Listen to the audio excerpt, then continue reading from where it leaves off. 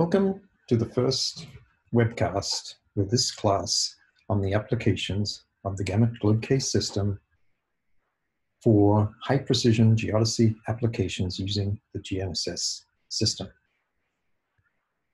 I will be presenting this lecture, and other lectures will be given by Mike Floyd.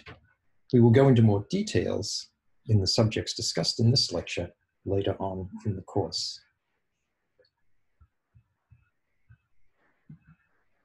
So we start by a brief discussion of GNSS data and the types of combinations of range and phase that we use, and some of the aspects of the important ratios of those frequencies, etc.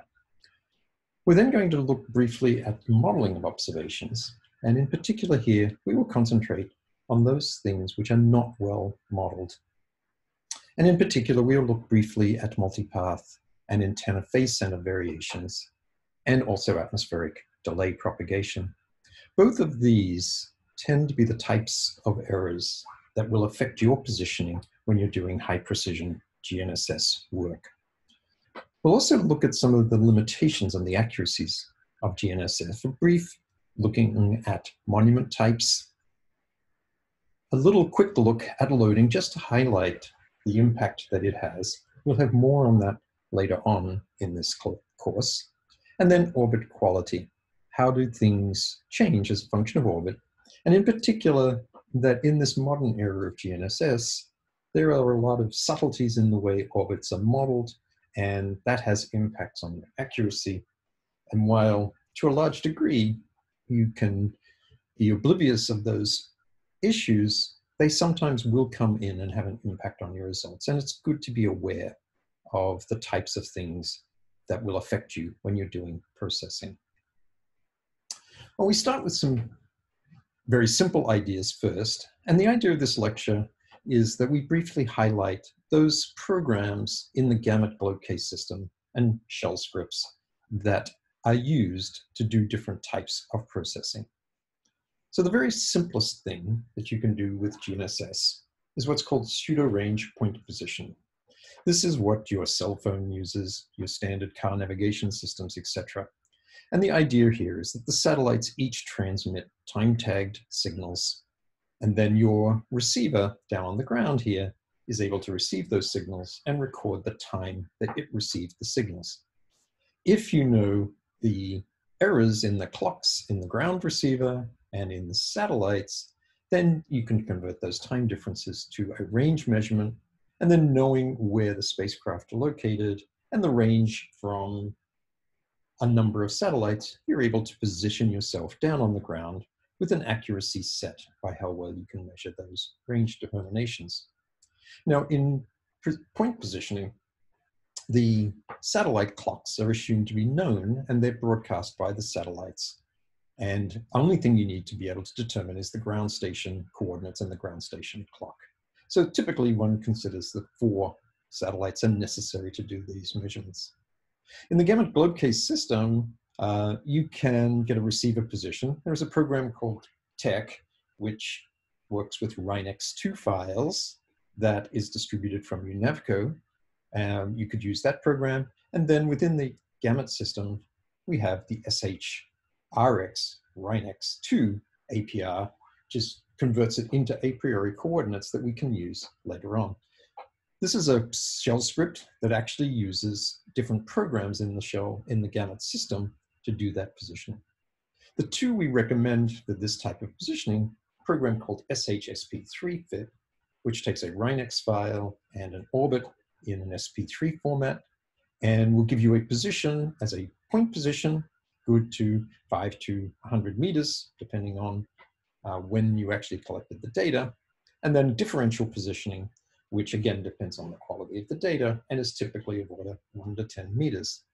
This program now handles multi-GNSS, and so you can do positioning with a single GNSS system or a combination of GPS, Galileo, GLONASS, and the Chinese Beidou system.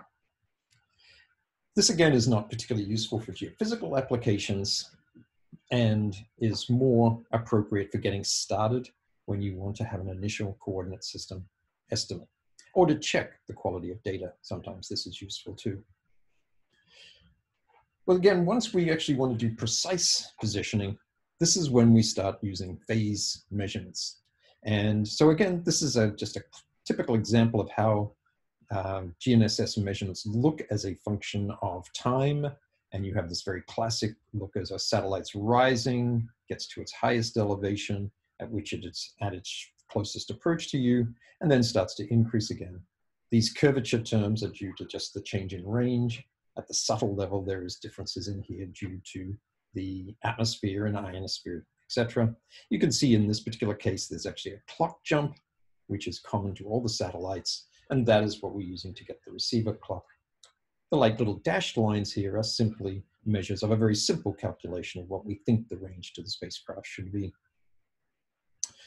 Now, range, as I said, is good to a few meters typically, and sometimes better than a meter. If you really want to use high precision positioning, then you use the phase observables. And for these, you need to be able to resolve essentially the initial starting point of the phase value.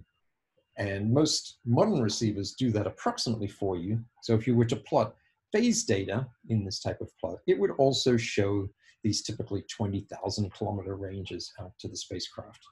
Early generation receivers started their phases at 0, so all these numbers would have been approximately at the same location.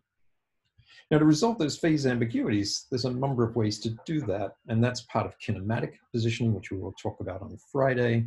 And then in static positioning, we can estimate those values and then resolve them to integers as part of the processing. The longer the session you have, the more the phase changes, and so the better the type of positioning that you're going to get, and the better your ability to resolve those integer phase ambiguities. Data quality also has a major impact on that. And in the GNSS systems, there are intersystem biases that one needs to be concerned about as well. So the basic observables that are used are here. Now, this is normally targeted at GPS at the moment and the basic GPS legacy systems.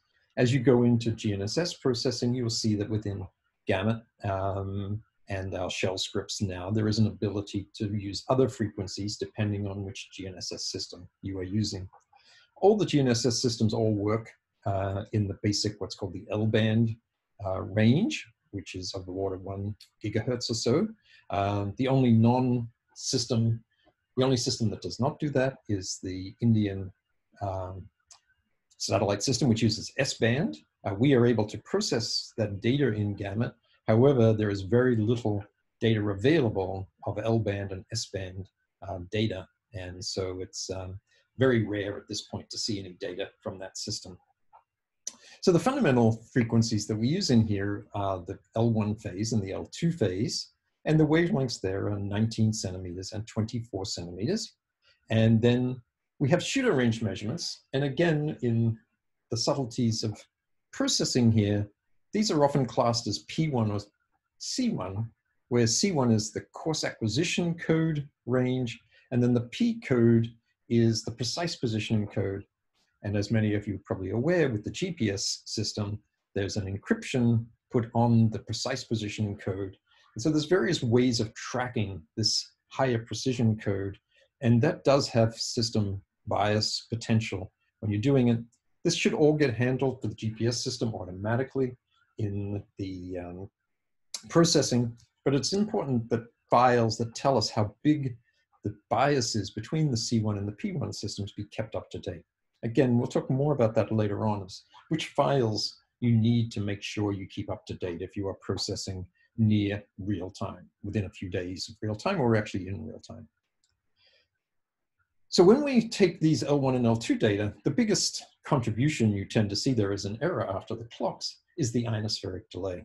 And this can be large, it can be hundreds of meters. And at times it can be so variable that it actually affects your tracking.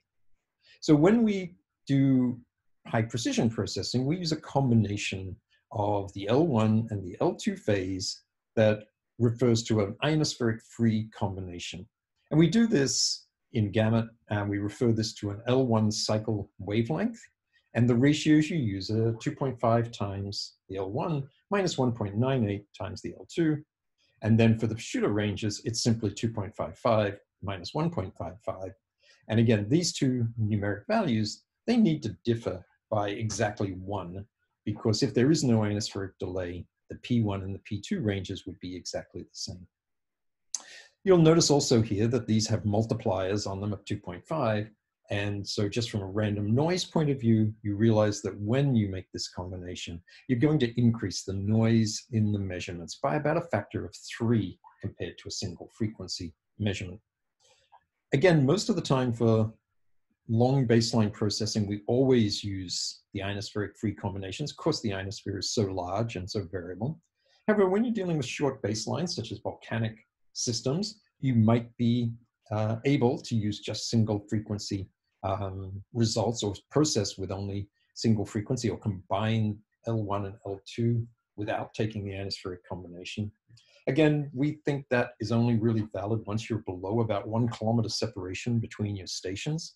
And you always need to be aware that when you do that, the ionosphere is actually quite systematic. It acts like a lens. And so you distort your results whenever you do single frequency processing.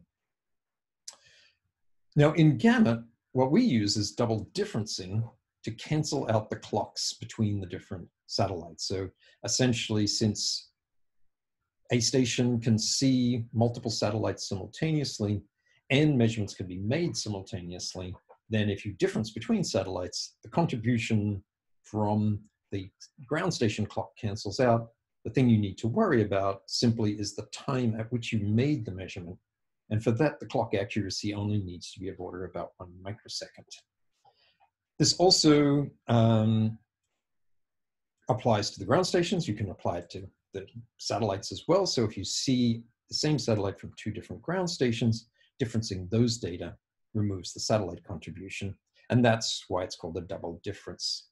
And so again, these amplify the noise, and sometimes it's worthwhile to process as single frequency data if you're less than about 1 kilometer away. Now we use other combinations of data, and you'll see these terms being used, particularly in programs like TRACK, which gives you some of the details of what is happening in terms of resolving ambiguities, etc. But also in programs like AutoClean, which is the program that takes the raw phase data and tries to remove cycle slips and clean up bad data, and etc., which is passed on to the estimation program. Anyway, we will talk about the combination called LG, which is simply L geared. It's actually the L2 phase minus the L1 phase scaled by the ratio of the frequencies. And so again, a quick calculation would show that if the L1 and the L2 were tracking the same geometric delay, this LG would end up being 0, because this ratio is the ratio of the 2 wavelengths for the signals. We also have the same basic concept, which we tend to use in TRACK, which we call the extra wide line or EX wide line. And it's the same thing, except that L1 is the main frequency as you go through. So this removes all of the frequency independent effects, but it still retains impacts from the ionosphere and the multipath signals that are there. Another combination you'll see us widely use and talk about is what's called the Melbourne-Wubina wide lane. This is a combination of pseudo-range and phase that actually removes both the geometry and the ionospheric contributions. And this gets dominated by the pseudo-range noise. We're going to come back to this later on, but what the Melbourne-Wubina wide lane gives us a measure of is the difference in the cycles between L1 and L2. And we will talk again later on in the week precisely how this actually looks and when it is appropriate to use. But it's simply defined as the L1 minus L2 phase minus the ratio of the difference between the 2 frequencies you're using divided by the sum of the frequencies you're using multiplied by the sum of the pseudo ranges. And so for GPS, this ratio is about 0.12. And so you can see that this combination actually reduces the noise in the pseudo range. So as I said, for other GNSS systems, we have other frequencies around, but they all fit within this basic 19 to 26 centimeter range. And so it's the numbers turn out to be very similar between the different GNSS systems that we have. Now, in terms of modeling observations, So we're going to take a set of measurements of range and phase from the satellites measured down on the ground.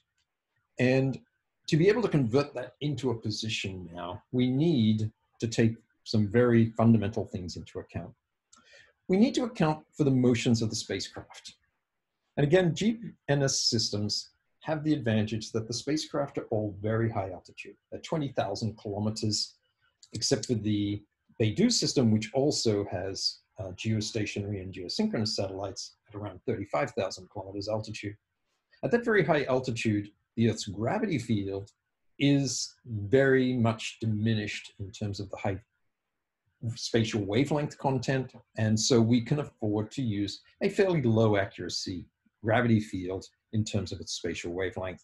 And then all of the low Earth orbiting satellites that are available, such as the Satellite Laser Ranging System, GNSS tracking of low Earth orbiting satellites, such as GRACE and GRACE Follow-On, etc., provide us with gravity fields that are very accurate compared to what we need for GNSS processing. The one subtle point here, which is still something which is a research topic, is that the Earth's gravity field, as has been shown with the GRACE mission, is not static with time, it varies. And so there is some issue of whether we should be taking into account time variable gravity and the low order spherical harmonics in the processing of GNSS data. Currently, that is only done for certain secular terms in the gravity field, and the periodic variations and the higher frequency variations are not accounted for at the moment, but that is something that could change in the future. We also have to worry about the attraction of the sun and the moon, and again, because these satellites are high, the perturbations from the sun and the moon are actually very similar in magnitude to the perturbations from most of the Earth's gravity field, except for the very low order terms in there. These days, we also take into account planets such as Venus and Jupiter in doing our orbit determinations. Finally, the thing which is most critical in here, and again, the quantities here in brown, they're the ones which we do not model completely. And this is where we have a lot of debate about precisely how to do this, particularly for the GNSS systems. So solar radiation pressure on the spacecraft is a very large effect. And in over a 24-hour period, it can actually move the spacecraft by kilometers. Our basic simple models tend to have errors at the 20-meter level. And we're trying to get these satellite orbits down at centimeter level. And so how you go about estimating the impacts of solar radiation pressure on the spacecraft is a very active research, and how you model those quantities. And this is one of the things we'll see keeps evolving in GAMET as time goes on, as we add new models and new ways of doing that processing. We also have to model the motion of the Earth itself. So you're sitting on the ground, it seems solid, but you're sitting on a rotating planet, and the spacecraft are essentially moving in inertial space. Underneath them is rotating the Earth, and you have to take that into account. These impacts are very large, 5 meters, and these have been known about for well over a century. And so we need to know something how to take into account the rotation of the Earth. This is typically well done. We have large networks, and so it's not considered a particularly large error in standard processing, unless you're actually interested in understanding how the Earth's rotation varies because of various excitations, etc. We also have lunar solar tides. Those are also large, around 30 centimeters or so typically. And these are considered to be extremely well modeled. And the errors in modeling these terms are probably impacted by our ability to understand the loading term from the oceans. So the ocean tides are much more complicated than the solid Earth tides because the oceans flow and there's dynamics in the ocean that affect their variations with time. However, the frequency content of the ocean tides and temporal frequency contribution is the same for both the oceans and the solid Earth tides. And so it's very difficult to separate out at a particular frequency, whether it's a solid Earth tide or a loading effect that you are seeing.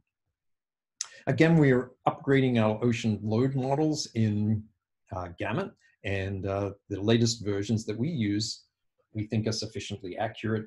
But they tend to generate some large files when you use them. Atmospheric loading is a term that's been studied now for many years, and again is one where the regular application of this term is not normally done because it's still considered a scientific signal to understand how it's varying and why, in some senses, we don't fully recover the load that we might expect to see in our signals based on that. The rough rule of thumb for the atmosphere is that a change of surface pressure of 1 millibar or 1 hectopascal will change the surface height by about 0.5 millimeter. And so 20 millibar pressure changes are fairly common. And so you regularly see 1 centimeter type variations in heights due to this atmospheric pressure loading. By its nature, it's very long spatial wavelength. And so this mostly affects the horizontal components of the position when you view your displacements in what we refer to as a center of figure reference frame. And we'll come back to that concept later as to how we define our coordinate systems when we look at reference systems.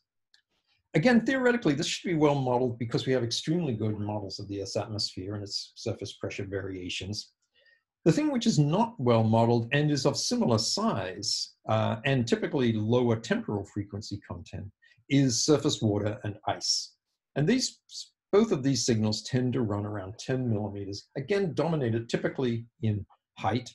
Although for surface water and ice, when you can have very large masses over very limited areas, the horizontal contribution can be quite large for these. It's been clearly seen near large dams and lakes that fill with water, for example, and drain from water, that the horizontal component can be certainly at the same magnitude as the horizontal components in those cases. Again, all of these are active areas of research as to how best to handle them in processing at the moment. So propagation of the signal. So now you know where the things are on the ground, you know where the spacecraft was, and the signal propagates down, and then you have to come through the propagation medium in between the two. And we split this into what's often called the neutral atmosphere, because it has no charged particles in it. And that is the composed of what's sometimes referred to as a dry delay or a hydrostatic delay, and the wet delay, which is the water vapor contribution there. The hydrostatic term can be well modeled with surface pressure, and at least when looking directly above you, we think is well modeled. There is an elevation angle dependence that we need to worry about, and that is something that, again, there are models that we need to use, and there are simple models and more complicated models depending on precisely how accurately you want your results. The water vapor in the Earth's atmosphere from microwave signals is particularly important because of a dipole component to the water vapor refractivity that makes it very large, and typically it can be up to 1 meter. Errors in the wet delay are considered to be of order centimeters typically. Nearly always in GNSS processing, we need to estimate the atmospheric delays. Except again, when you're on short separations between your stations, the atmospheric delays at both stations can be the same. And so if you're doing a differential position, they can cancel out. And again, for distances of less than 20 kilometers or so, that can be a good approximation. And again, that is something when we're doing kinematic positioning in track, for example, in Friday, we'll talk more about. The ionosphere is large, but the LC term corrects for it to within a few millimeters most of the time. As we go into high ionospheric activities, there is an approximation in this dual frequency term that has higher order terms associated with the Earth's magnetic field and ray bending. Those generally, again, are a few millimeters. They can be systematic. And so at times of high ionospheric activity or in places where you have ionospheric activity like the polar regions and the equatorial regions, this can be important to take into account what's called the second order corrections. We currently do that. We believe those models are relatively accurate, but again, getting down to sub-millimeter with this ionospheric correction is actually tricky at the moment using just dual frequency data.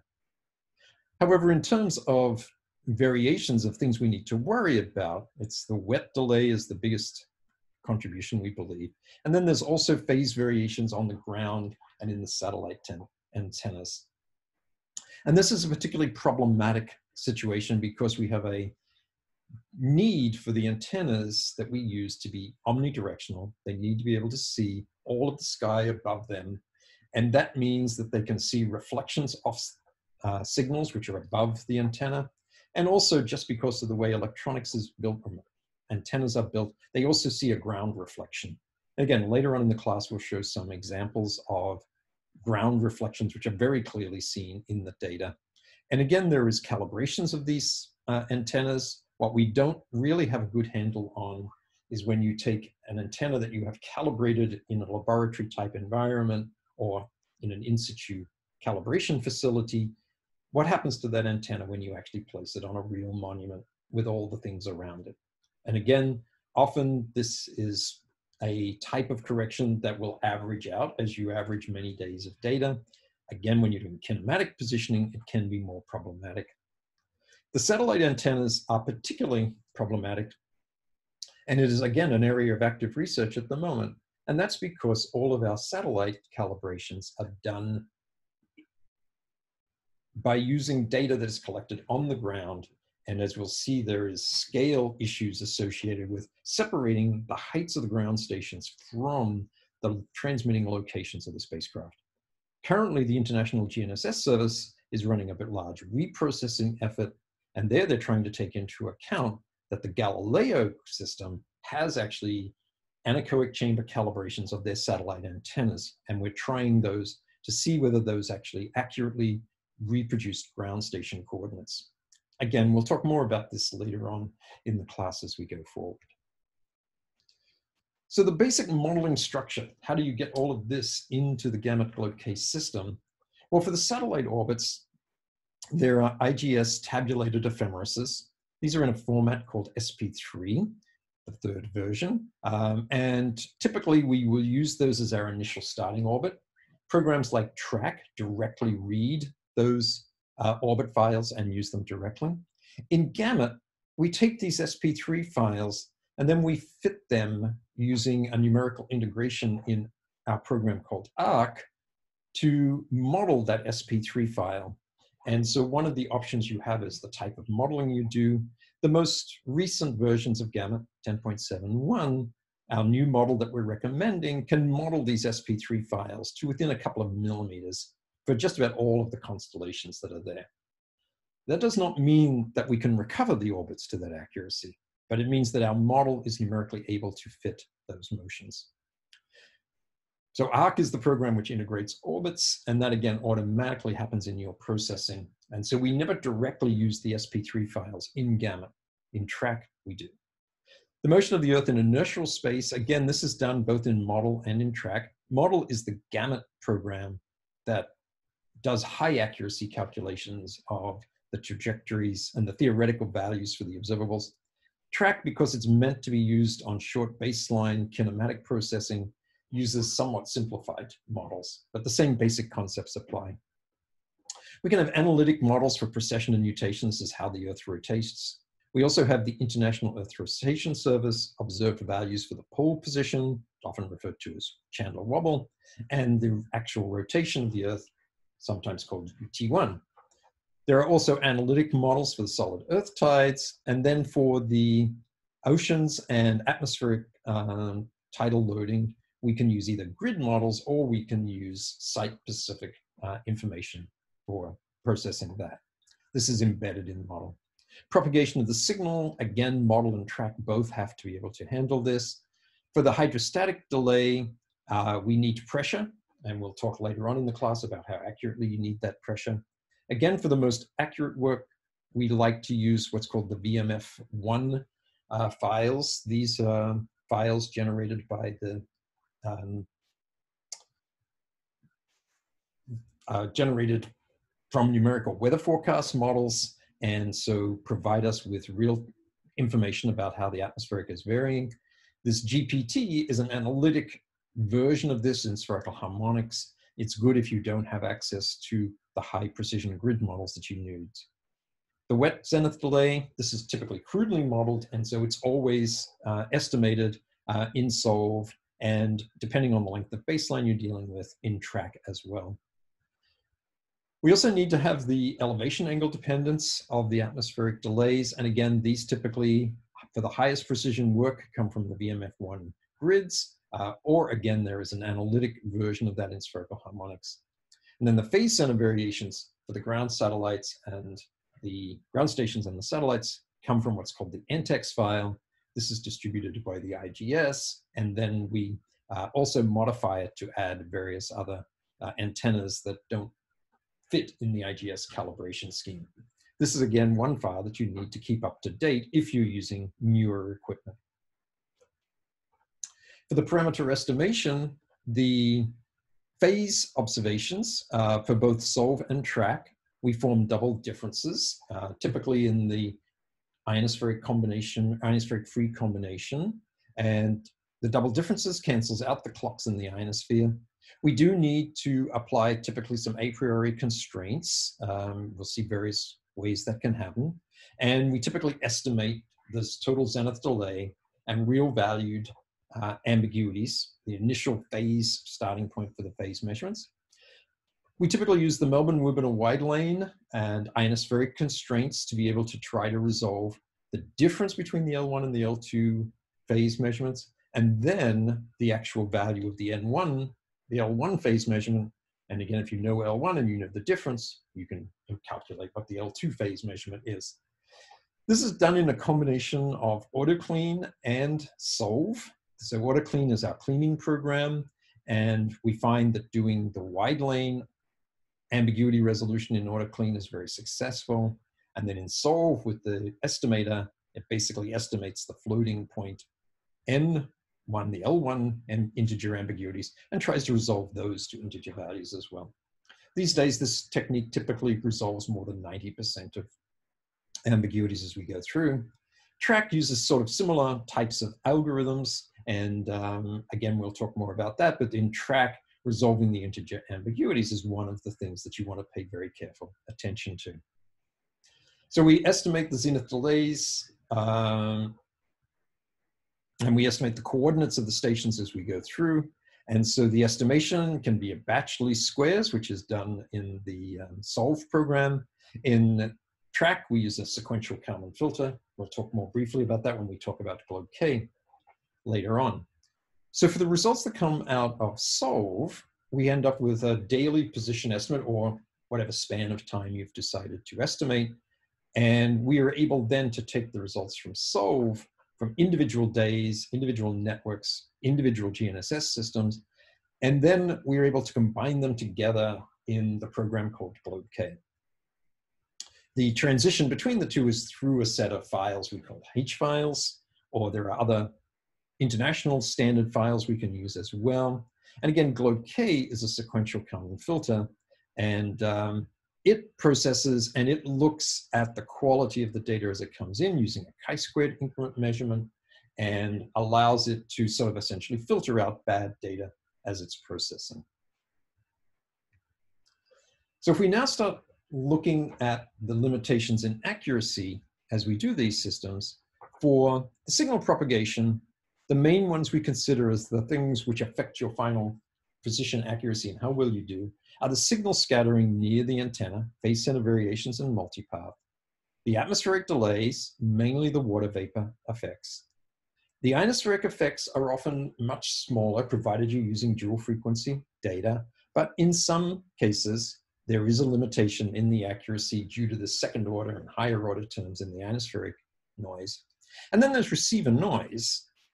Generally, particularly for 24-hour sessions, we think the actual phase measurement noise is the smallest of the contributions that are there. When you're doing kinematic positioning with Track, the receiver noise can be an issue, although again, this sometimes is actually the impact of the reflections coming into the signal, reflected signals, and the multipath that's actually causing your problems. In terms of stations' motions, you do need to worry about the monument stability that you have. So if you have an antenna stalled on a tall, thin tower that's able to bend associated with groundwater movement around the stations, etc., and the sediments, you're not going to have a very stable result. So again, if you're on a building, if the building has a very low aspect ratio and a good basement, it can provide a good stable monument, but not always. We also worry about the loading from the crust and the atmosphere and surface water. And for many GNSS networks of data, again, this can be a very large source of error associated with the motion of the ground due to these different loading effects. Unmodeled satellite motions, again, is something we worry about considerably, particularly on large networks. And we'll come back and talk about this. But there are some very subtle impacts of the satellite motions.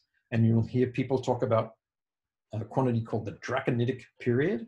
This has to do with the relationship between the sun and the orbit planes of the spacecraft.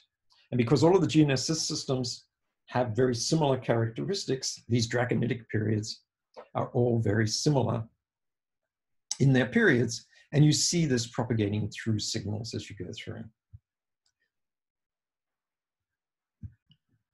Again, we'll look at that in more detail later on in the class. And finally, reference frame. In terms of your processing and the way you interpret your geophysical results, this is often a very critical issue in being certain that what you are seeing is the motions of the sites relative to something that you actually understand and can be well controlled and understood.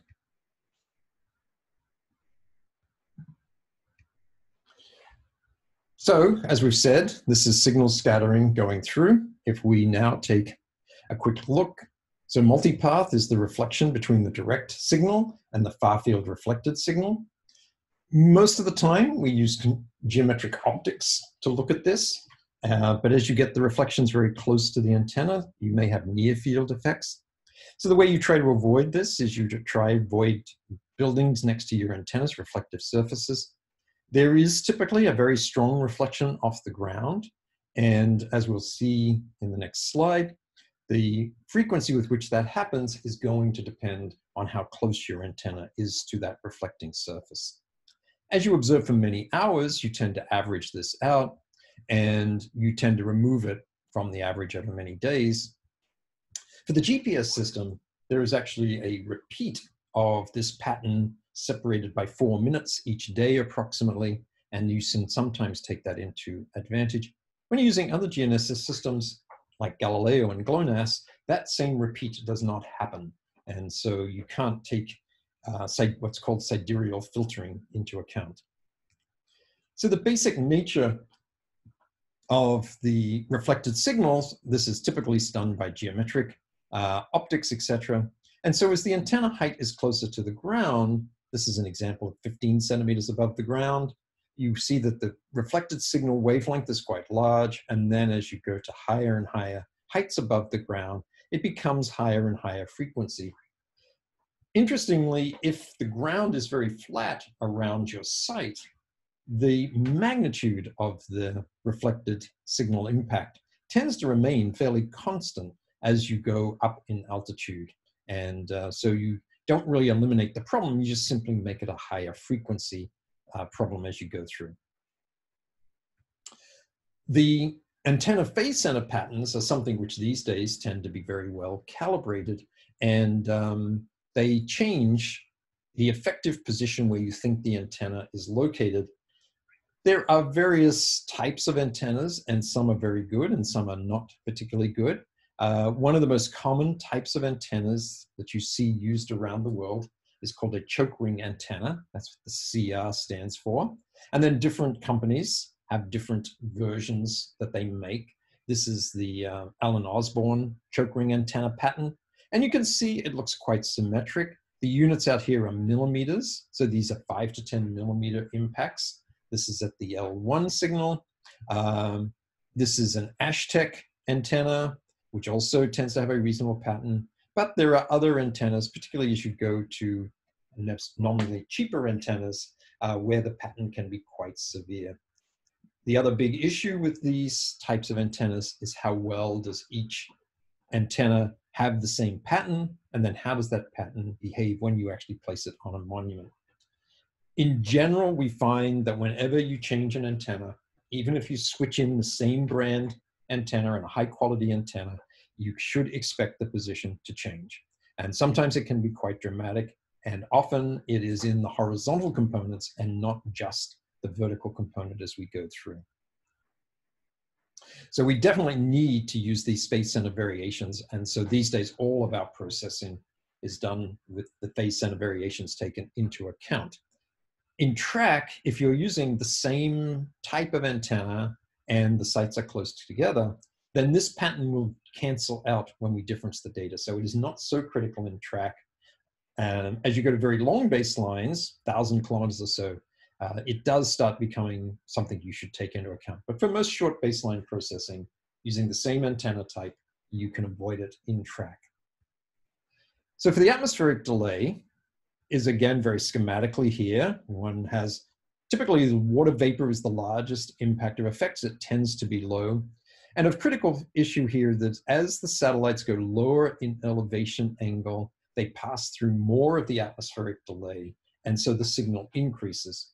What is called the atmospheric mapping functions is something that we use to predict how does this delay change with elevation angle given a fixed value in the zenith direction. And then what our estimates are doing is determining what is the time variability of this zenith value that best matches the observations we see at different elevation angles. As you can imagine, if you only had satellites near the zenith, that would be difficult to separate. And in particular, you're estimating a clock constant at this ground station. And that clock constant is going to be independent of the elevation angle of the spacecraft. And when you have spacecraft just near the zenith direction, separating the clock from the atmospheric delay and from the height of the station becomes very difficult and highly correlated. We're going to come back to this subtle issue of the impacts of clocks, atmospheric delays, and heights of stations later on when we talk in reference frames, because it is one of those characteristics that as people are more interested in studying hydrological loading with GNSS systems in large regional networks, it is something you have to be very careful about in how you go about treating the clock and determining the clock, and how you treat what's often referred to as the scale estimates in your network. So currently, this is all done with inversion. In track, the modeling of the zenith delay variations is through a stochastic process, a random walk process. In gamut, it is done with a piecewise linear polynomial representation.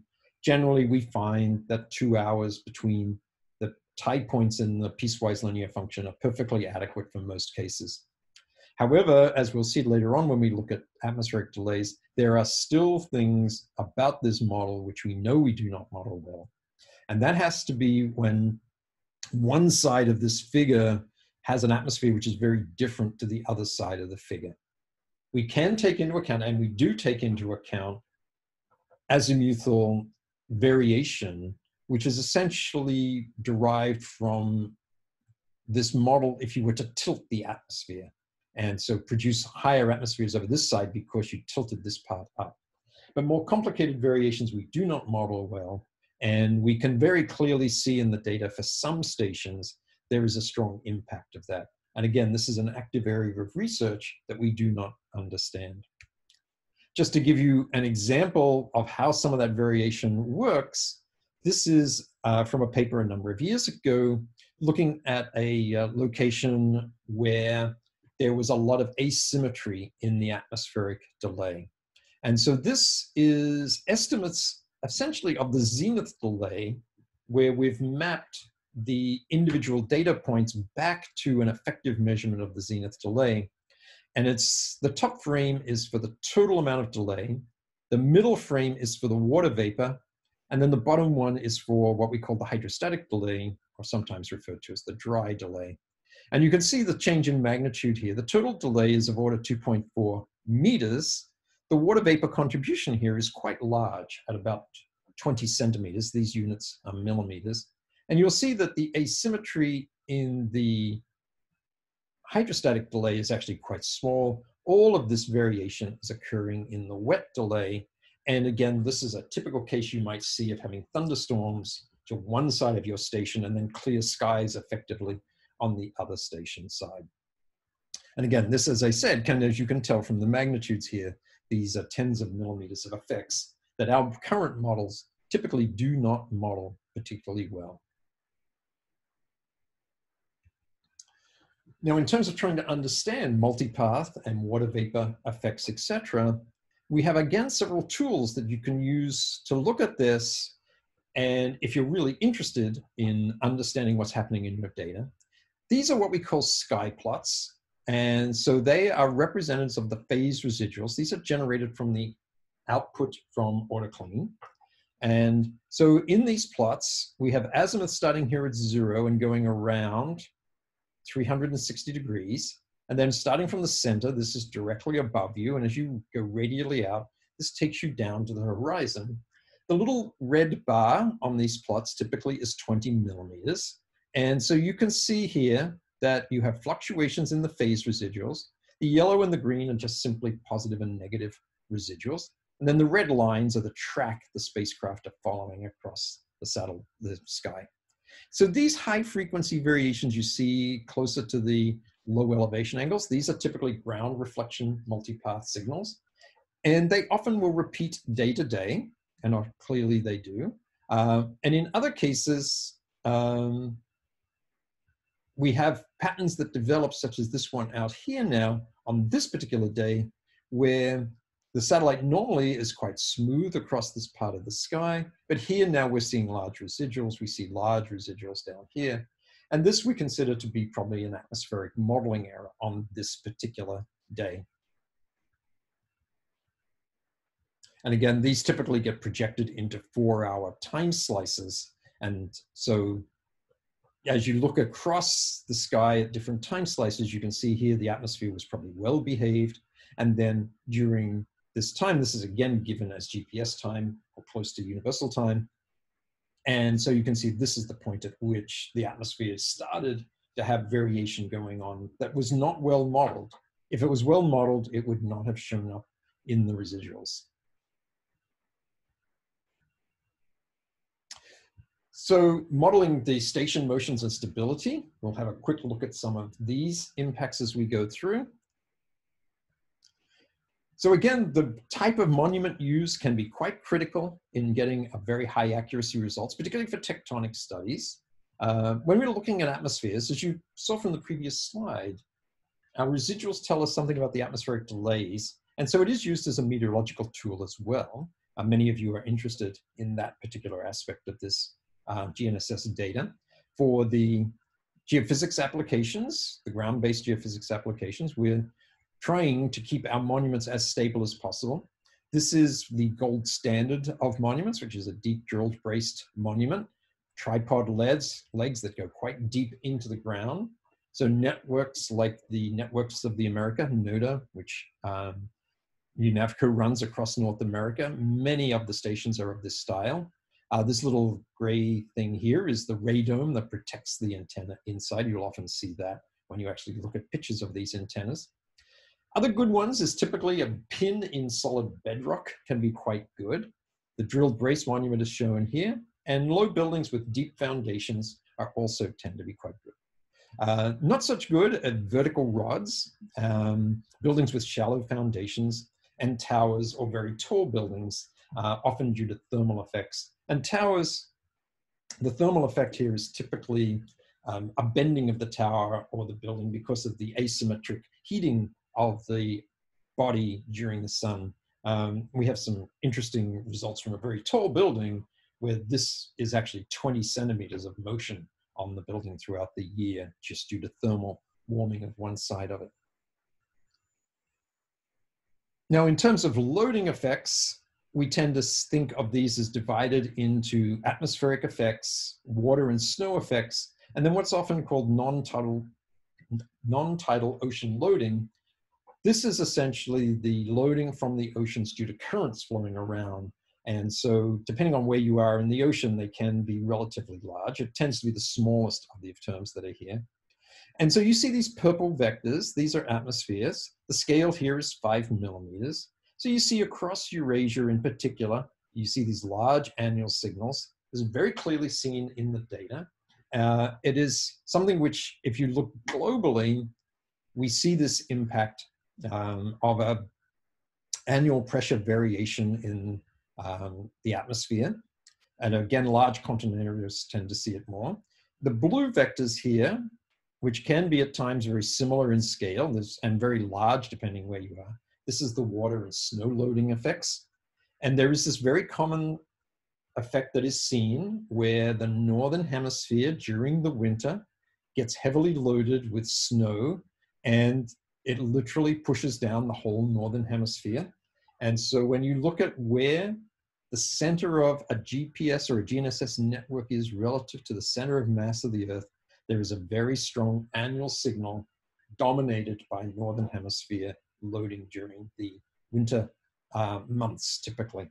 And again, we will look more detailed at some of this later on in the class.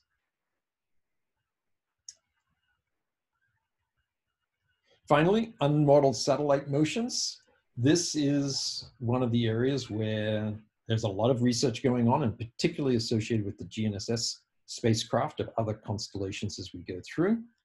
So this is just a typical satellite of a GPS type. And what you see is these very large solar panels. You see a very large body, and you see a complicated transmission antenna down on the spacecraft as we go through. The radiation forces on these solar panels are very, very large, but also the radiation forces on the satellite body also can be quite large. And as you go for different constellations, the GNSS systems of Galileo and GLONASS, their satellites have somewhat different characteristics to the GPS spacecraft in that they are lighter, but tend to have the same sort of same size solar panels, because they have to drive their transmission antennas. And so the force model on these depends on where these solar panels are pointing relative to the sun. And under the nominal yaw modeling of the spacecraft, the solar panels are supposed to be pointed perpendicular to the direction to the sun.